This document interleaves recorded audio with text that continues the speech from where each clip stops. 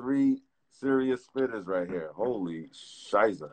Back with the remix. These boys all my sons like Phoenix. And it's so classic DJ drama. Like, you know how he always gets like multiple artists? This is like what you call classic DJ drama mixtape. Nah, this is the reason I signed.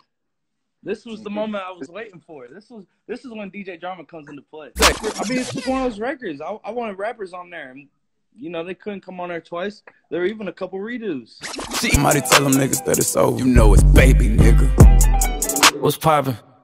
One of the guys that we thought was going to be on the remix, it didn't send the verse, but he did a verse, but he didn't send it. And then the day it came out, he leaked it on his story for 10 minutes. And his fans went crazy.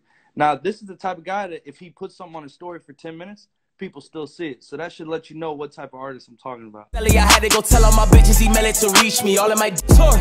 I don't even want to ask you what's your favorite verse on there because this is the hardest. It has to be hard. It's hard for me to figure it out myself. I know my second favorite verse for sure. Lil Wayne. Yeah. What was your reaction when you first got that final product, man, from everybody? Bruh, I just felt validated by the universe, man. I just felt like, damn, this is a bucket list right here. If I retired tomorrow, I can hang my head on that and tell my grandkids about that. So I feel amazing. You know, the world's a dark place right now. Trying to stay positive, recording all the time, because things are just hopeless. It feels sometimes. Is that affecting your writing in the next couple of joints? Because I know you have to do this remix, but in the next joints you got coming out, is the world like transforming your next joints that's coming out?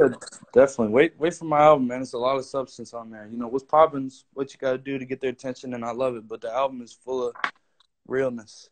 That's how I'm going to cement myself, bro. What's poppin' got everybody's attention, but I'm about to be here to stay when they hear the album because it's a lot of honesty.